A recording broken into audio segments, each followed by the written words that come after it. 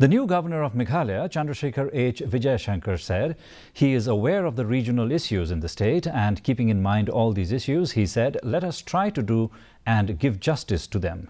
Meanwhile, aiming to be the people's governor of Meghalaya, Vijayashankar said he has no personal or political agenda as his focus is on development of the state. He also said his top priority will be the development of the state and he will take the state government into confidence. Twice I have been visited to Meghalaya. Many times I had come here, but officially I have never been an address media.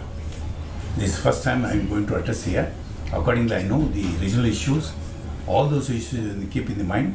Let us try to do and give justice to them.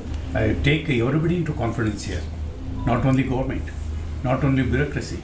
I take everybody into confidence and only development. I have no any personal agenda here. I never keep any personal agenda here, including political. I have no any personal agenda. Prime Minister and the President of India, they have sent me here to serve this state as a governor. That's all my responsibility.